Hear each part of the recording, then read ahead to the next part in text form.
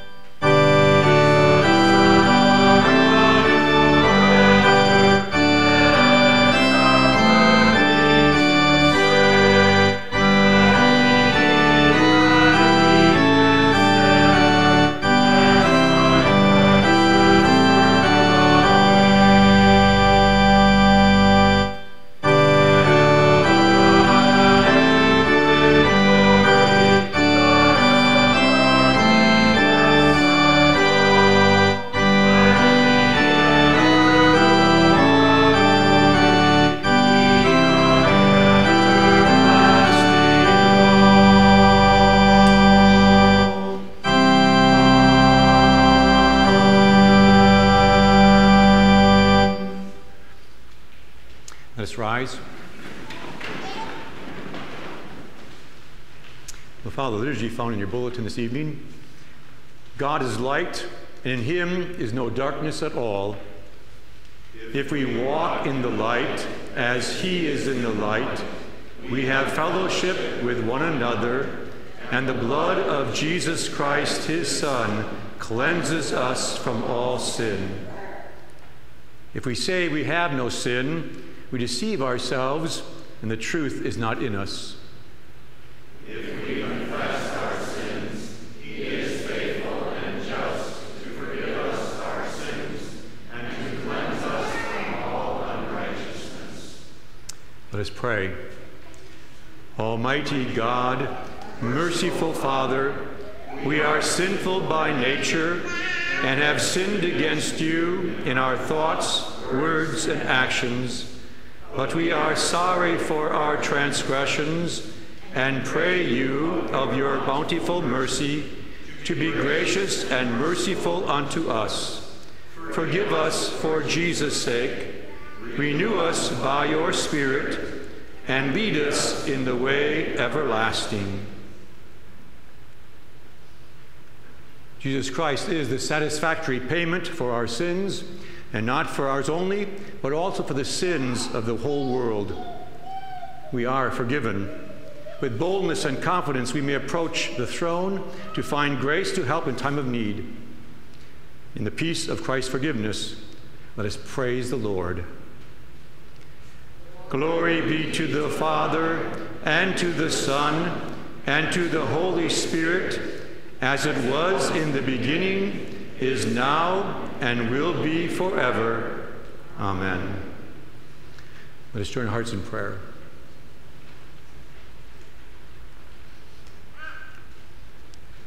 Lord of all power and might, you are the author and giver of all good things.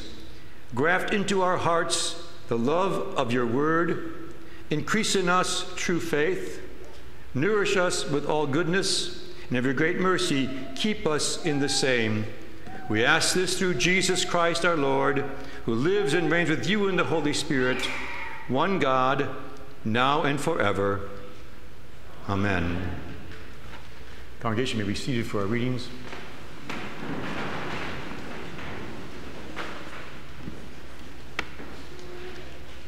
Our first scripture reading for this, the 8th Sunday after Pentecost, is found recorded in the Old Testament book of 1 Kings, chapter 3, verses 5 through 15. We see how Solomon received his great wisdom. God had offered to give the young king whatever he asked for. Solomon could have asked for a long life, riches, revenge on his enemies, to have a great and powerful kingdom, but instead he asked for wisdom, to be able to govern God's people and to distinguish between right and wrong with God's blessings. And Solomon became the wisest man who ever lived. We read God's word. At Gibeon, the Lord appeared to Solomon in a dream by night, and God said, "Ask, what shall I give you?" And Solomon said, "You have shown great mercy to your servant David, my father, because he walked before you in truth, in righteousness, and in uprightness of heart with you. You have continued this great kindness for him, and you have given him a son to sit on his throne as it is this day. Now, O Lord my God, you have made your servant king instead of my father David, but I am a little child. I do not know how to go out or come in. And your servant is in the midst of your people whom you have chosen, a great people, too numerous to be numbered or counted. Therefore give to your servant an understanding heart to judge your people, that I may discern between good and evil. For who is able to judge this great people of yours?" The speech pleased the Lord, that Solomon had asked this thing. Then God said to him, "Because you have asked this thing, and have not asked long life for yourself, nor have asked riches for yourself, nor have asked the life of your enemies, but have asked for yourself understanding to discern justice, behold, I have done according to your words. See, I have given you a wise and understanding heart, so that there has not been anyone like you before you, nor shall any like you arise after you. And I have also given you what you have not asked, both riches and honor, so that there shall not be anyone like you among the kings all your days. So, if you walk in my ways to keep my statutes and my commandments, as your father David walked, then I will lengthen your days." Then Solomon awoke, and indeed it had been a dream, and he came to Jerusalem and stood before the ark of the covenant of the Lord, offered up burnt offerings, offered peace offerings, and made a feast for all his servants. So far, our first reading. At this time, we ask the Vacation Bible School children to come forward to sing their hymn, "I Am Jesus' Little Lamb."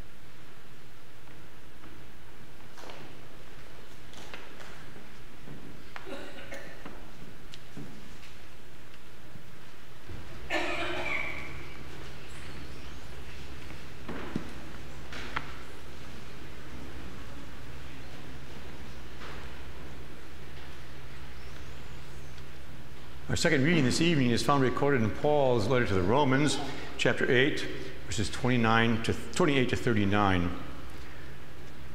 What a great comfort we have as Christians in the midst of the sufferings and trials of life. All things God will work together for my eternal good as a believer in Christ. All things. That's why we are more than conquerors through Christ. For nothing can separate us from the love of God, which is in Christ Jesus our Lord. We read God's word. And we know that all things work together for good to those who love God, to those who are the called according to his purpose. For whom he foreknew, he also predestined to be conformed to the image of his Son, that he might be the firstborn among many brethren. Moreover, whom he predestined, these he also called. Whom he called, these he also justified. And whom he justified, these he also glorified. What then shall we say to these things? If God is for us, who can be against us? He who did not spare his own Son, but delivered him up for us all, how shall he not with him also freely give us all things? Who shall bring a charge against God's elect? It is God who justifies. Who is he who condemns? It is Christ who died, and furthermore is also risen, who is even at the right hand of God, who also makes intercession for us. Who shall separate us from the love of Christ? Shall tribulation, or distress, or persecution, or famine, or nakedness, or peril, or sword? As it is written, for your sake we are killed all day long, we are counted as sheep for the slaughter. Yet in all these things we are more than conquerors through him who loved us. For I am persuaded that neither death, nor life, nor angels, nor principalities, nor powers, nor things present, nor things to come, nor height, nor depth, nor any other created thing shall be able to separate us from the love of God, which is in Christ Jesus our Lord. So far, our second reading. Let's rise and join together in confessing our Christian faith with the words of the Apostles' Creed.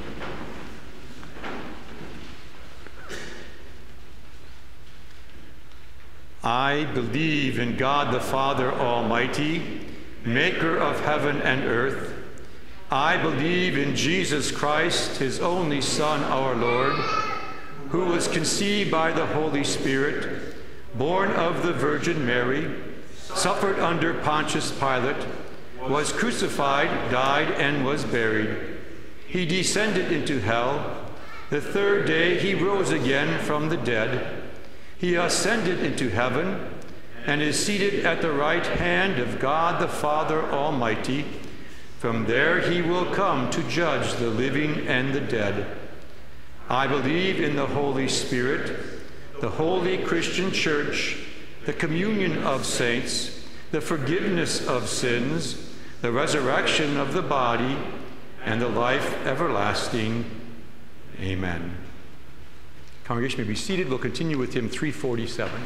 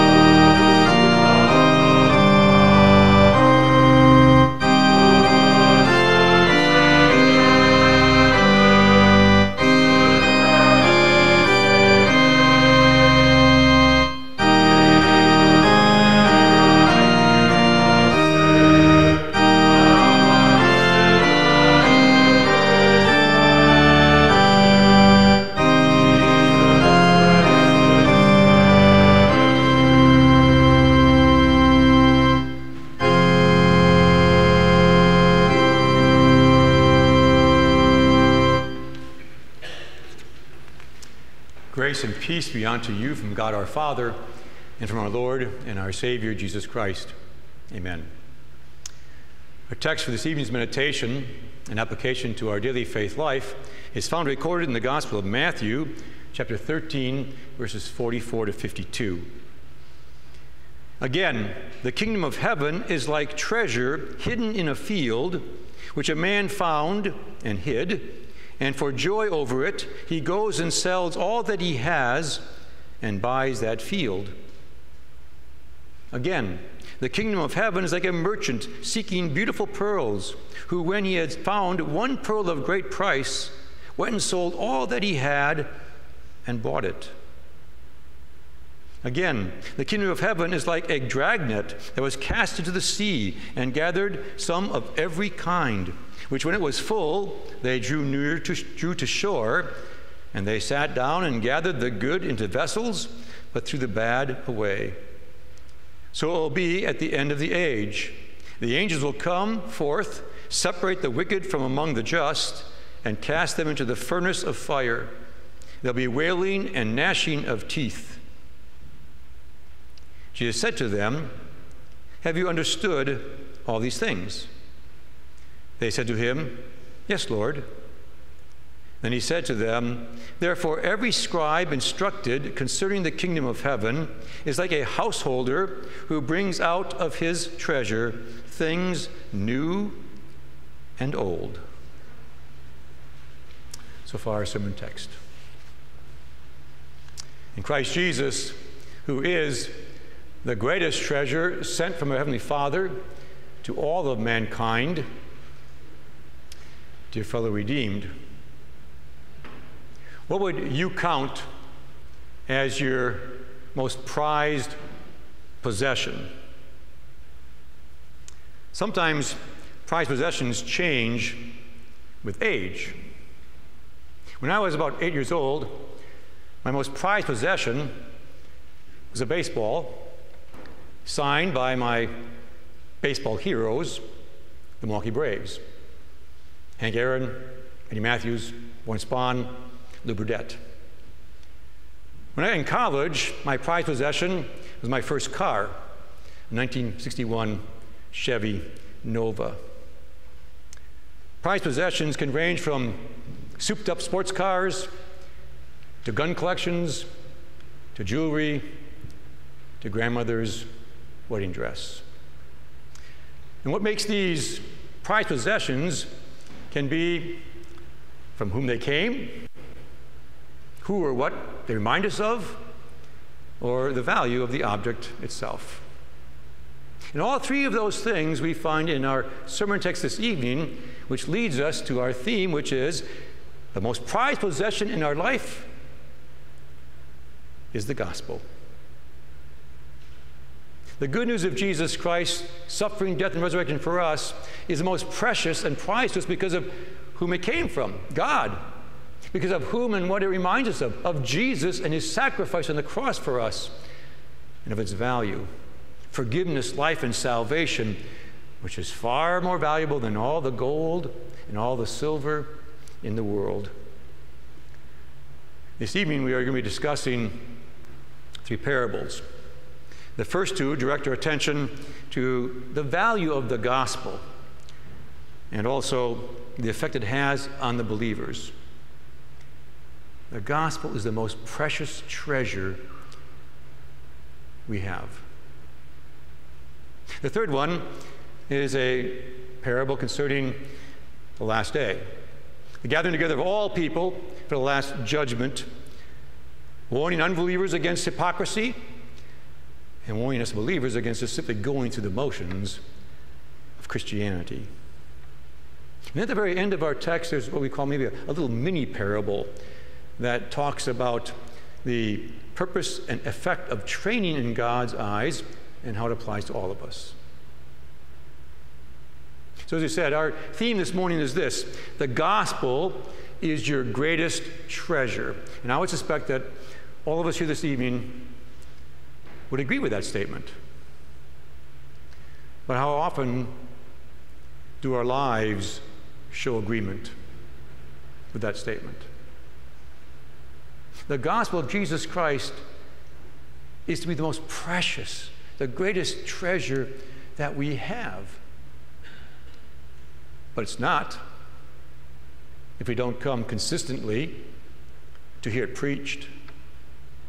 It's not if we neglect it laying there on our shelves, unopened and closed. It's not if we don't come to hear it and study it in Bible class, in Sunday school, confirmation, Christian day school. It's not if we don't speak it to other people and tell them the contents of that gospel message for them to be saved. It's not if we don't give our offerings so that the word of God can be spread all around the world. So let's look at our first two texts and see how the Lord says that this gospel message is so precious to us and the effect it has on us. We read again verse 44. Jesus is speaking. He says, "Again, the kingdom of heaven is like treasure hidden in a field, which a man found and hid, and for joy over it, he goes and sells all that he has and buys that field." The man who found that treasure realized the value of it. And so he sold everything he had to buy that field and secure that treasure. That treasure was the most important thing in his life. And that's what the gospel is too. The gospel should be our greatest treasure.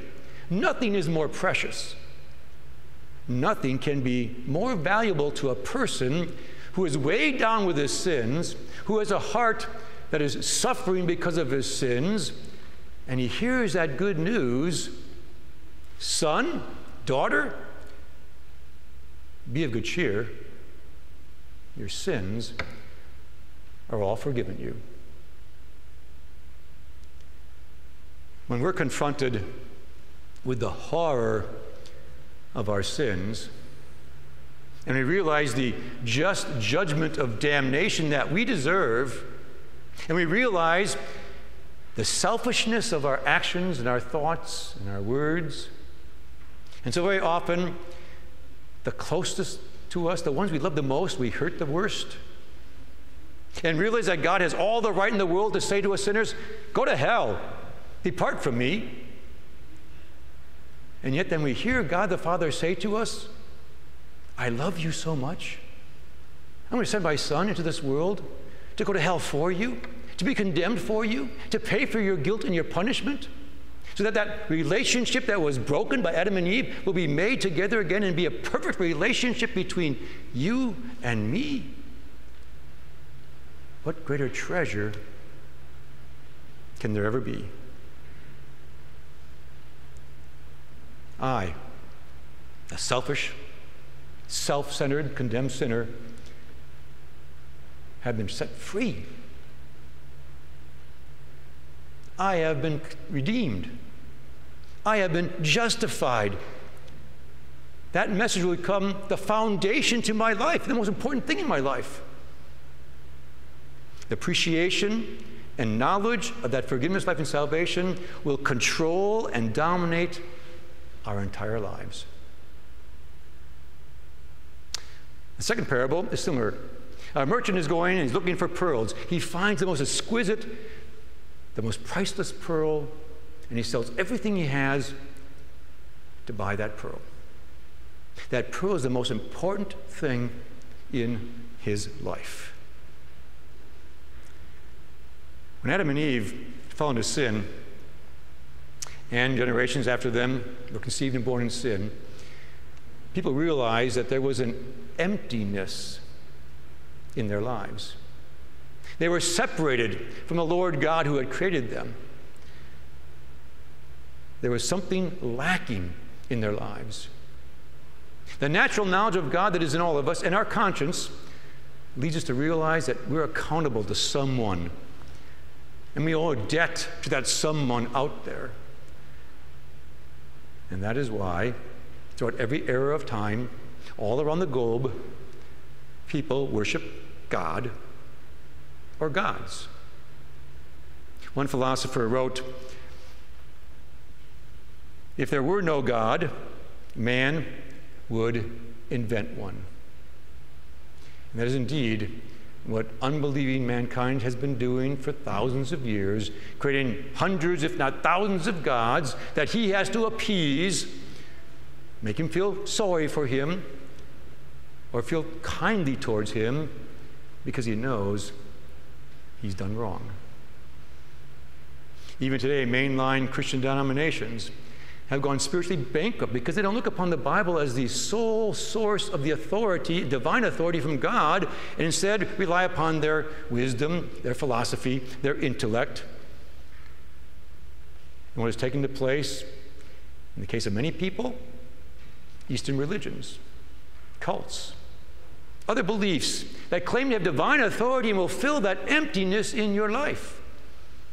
Others know they have an emptiness, and so they fill it with material things.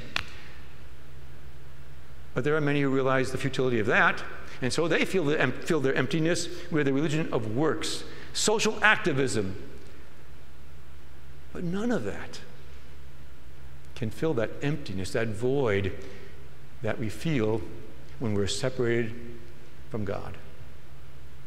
Only when the Holy Spirit creates faith in our hearts to believe in Jesus Christ and have that perfect, loving relationship with our Heavenly Father can we feel complete. If any of you know someone who has lived most of their life in unbelief, apart from Jesus as their Lord and Savior, not knowing our loving Heavenly Father, and then were brought to faith later in their life, you will hear them say that there was an emptiness they felt all their life, but they didn't know what it was. And now it is filled. And they have stopped their search because they know now who God is and what he has done for them. That precious gospel, the good news of forgiveness, life, and salvation has filled that emptiness because God the Father has done such great things in Jesus. And that peace, that joy can be found nowhere else but in the good news of Christ. This message of salvation makes every other message pale in comparison. It is indeed that pearl of great price. Being led to find that great pearl by the power of the Holy Spirit, in other words, believing in Jesus, is a life-changing experience that puts everything else in our lives in proper perspective. And so our sermon this evening, our text, is leading us to realize the treasure that we all have in the Word of God, in our homes, in our church, in our Christian day school, in our hearts, and to make use of our time of grace, to hear it consistently, to read it often, to study it, to learn it, to meditate on it, to make it our daily companion. The third parable shows us the results of possessing that treasure. We read in verses 47 to 50. Again, the kingdom of heaven is like a dragnet that was cast into the sea and gathered some of every kind, which when it was full, they drew to shore, and they sat down and gathered the good into vessels, but threw the bad away, so that it will be at the end of the age. The angels will come forth, separate the wicked from among the just, and cast them into the furnace of fire. There will be wailing and gnashing of teeth. People of Galilee knew exactly what Jesus was talking about with this net. Fishermen would go out with their boats, take these huge nets, cast them over the boat. They hit the water, they sink to the bottom, and they'd pull the net up and catch all the fish in that area, even the fish they didn't want to catch. And so when they pulled the net up, they'd either there in the boat or take it to shore, separate all the fish, the good from the bad, the edible from the inedible, the ones that could sell at the market and the ones that were useless and worthless. The meaning to this parable is that net is the gospel. And it's cast out into this world when you preach the good news, and it catches people within its net. Sometimes it catches people that have heard or been touched with the gospel who don't really believe the gospel. In Christian congregations, there may be people who don't believe, but they are hypocrites, pretend believers who are like bad fish, whom God despises because they are still dead spiritually and lost in their sins. What a warning this parable is to every single one of us here this evening, not to be Sunday morning Christians only, or I suppose we'd say here in Fond du Lac, Saturday night Christians only. And then the rest of the week, live like we don't know Jesus, don't know about his forgiveness or about his will. Or make-believe Christians come to church because we want to look good in the eyes of others, but we have no heart for Jesus, no true repentance from the heart or trust in Jesus. Is our Christianity a sham? Our repentance hollow? Our faith and our trust insincere? Jesus is saying in this parable, on Judgment Day, all of that is exposed. Jesus will see and separate the believers from the unbelievers, just like the fishermen separate the good fish from the bad fish. And the bad fish, the unbelievers, will be cast in the furnace of fire into the outer darkness, where there will be weeping and wailing of teeth, gnashing of teeth. Make no mistake about it. This place called hell exists through all eternity. May the gospel message lead us to use our time of grace so that that gospel message that shows us salvation and everlasting life is the constant companion in our heart. When Jesus was done telling these parables, he turned to his disciples and he asked them, "Have you understood all these things?" Remember the reason for parables? Jesus said he told parables to his believers so they could know about the kingdom of heaven. But the same parable would conceal and hide the truth of the kingdom of heaven to his enemies, to those who didn't believe him. So Jesus now asked his disciples, "Did you understand all these things?" And they said, "Yes, they did." So then Jesus says one more little mini parable to them in verse 52. "Therefore, every scribe instructed concerning the kingdom of heaven is like a householder who brings out of his treasure things new and old." Do you know what Jesus is meaning? What's he meaning by that little parable there? Do you understand that? Let's read it again. "Therefore, every scribe," every teacher, "instructed concerning the kingdom of heaven is like a householder who brings out of his treasure things new and old." The Jewish leaders of Jesus' day were not well equipped. They were more concerned about saying what they wanted to say than what God wanted to say. They were more concerned about teaching laws, regulations, and ceremonial things than forgiveness and grace to the coming Messiah. The disciples were being well trained.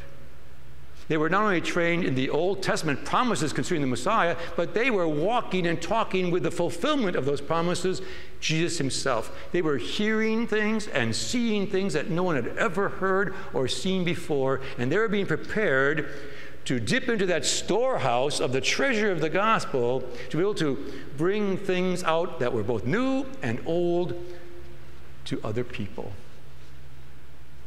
And the Lord is doing the same thing for all of you. We have that precious book, the Bible, the Old Testament, and the New Testament. And through his word, Jesus fills our hearts to understand and know how we've been saved, what God says in his word, so that we too, as householders, can go into that treasure and bring things out, new and old, and apply them to the hearts of others. Whatever Jesus lays before us, maybe at work, maybe at play, at school, and someone says, "Oh, I got this problem," and you can reach back into the storehouse of the treasure of the gospel and apply God's word to your friend, to your neighbor, to your spouse, to your children, to yourself. By the time I got to college, that precious baseball of mine, the ink on it was so faded, I couldn't even read the names. of those baseball heroes of mine. And so I lost that ball. I don't know when I lost it. And that precious 1961 Chevy Nova that started every single winter day in Eau Claire eventually got old. I sold it. It rusted away. So much for worldly, precious treasures. But the same word that I heard when I was 8 years old, and the same word that I heard and learned and studied when I was in college, is the same word that I hear and read today. It is that treasure that has led me and my children and my grandchildren to faith in Jesus. And it is that same treasure that has been laid upon every one of your hearts as well, and has led you to believe in Jesus Christ. And it's your greatest treasure in your life and in your death. As disciples of Jesus, may we be eager to read and study and hear that Word of God, so we learn more and more about our Savior and can reach back into that treasure, into the storehouses of God's Word, and bring forth things new and old to lay upon the hearts of those whom we meet and those whom we love. Christian training in God's Word prepares us to share that gospel message with others. God's Word, a treasure is to me. Through sorrow's night, my son shall be the shield of faith in battle. The Father's hand has written there my title as his child and heir. The kingdom's thine forever. That promise faileth never. Amen. The peace of God, which passes all understanding, will keep your hearts and minds centered in our Savior, Jesus Christ. Amen. We'll continue with the next hymn, which is hymn 430, verses 1 through 4 and 7 and 8.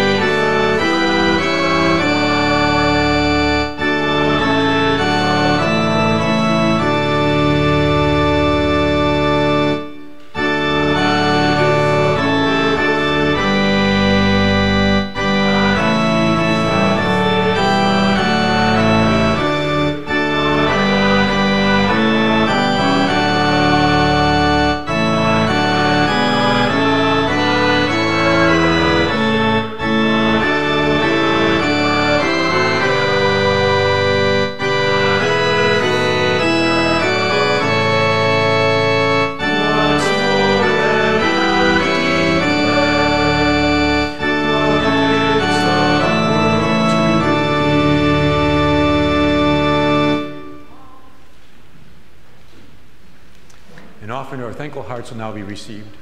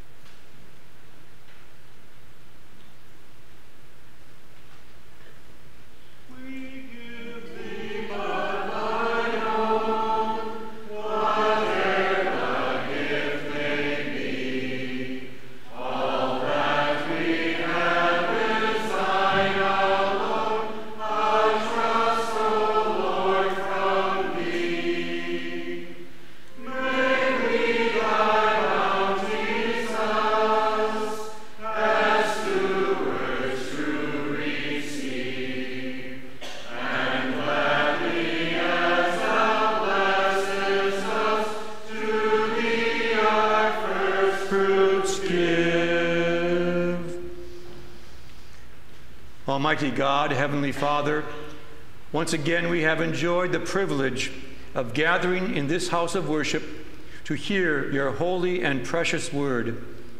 May its message of salvation through Christ stir up our hearts to faith and love and produce the full fruits of good works in our lives. May we not forget your word, which we have heard, or bring shame upon it by our lips speaking against it, our hearts not believing it, or our lives not obeying it. Keep your words in the minds and hearts of our loved ones not present with us this evening, and return them soon to fellowship with us. Through the Spirit, open the Scriptures more and more to our understanding, that we might know you better, the only true God, and Jesus Christ, whom you have sent to save us. Father, we greatly need the comfort your word brings us, for we are by nature sinful, and our flesh is continually opposed to your will. We often find that we act against your commandments, doing the very things you forbid, neglecting to do the things that you command. We justly deserve eternal separation from you in hell, but we plead your love and mercy, which is revealed to this world of sinners in your precious word. Oh, let the blood of Jesus Christ, your Son, blot our sins from your memory and present us faultless before you. Our only plea is that you forgive us for his sake. There is nothing that we desire more than eternal life through his mercies and mediation. Father, from your word we know that your heavenly throne is a throne of grace, and that Jesus our Savior intercedes for us there. And so to it we come, burdened with our worries, our cares, our needs, our sorrows, our troubles, and our illnesses. Fold us to your bosom, and by your counsel and aid relieve us of our many burdens according to your will. We know you are a God so gracious and merciful, so near us when we pray, and so quick to respond to our pleas. Why then should we be fearful or anxious or worried about our future? Oh, Father, according to your own promise, bless us now and always for Jesus' sake, in whose name we join together in praying the confident prayer he taught us to pray. Our Father, who art in heaven, hallowed be thy name. Thy kingdom come, thy will be done on earth as it is in heaven. Give us this day our daily bread, and forgive us our trespasses, as we forgive those who trespass against us. And lead us not into temptation, but deliver us from evil. For thine is the kingdom, and the power, and the glory, forever and ever. Amen. Receive with believing hearts the blessing of our Lord. The Lord bless you and keep you. The Lord make his face to shine upon you and be gracious unto you. The Lord lift up his countenance upon you and give to you his peace. Amen. You'll be seated for our last hymn.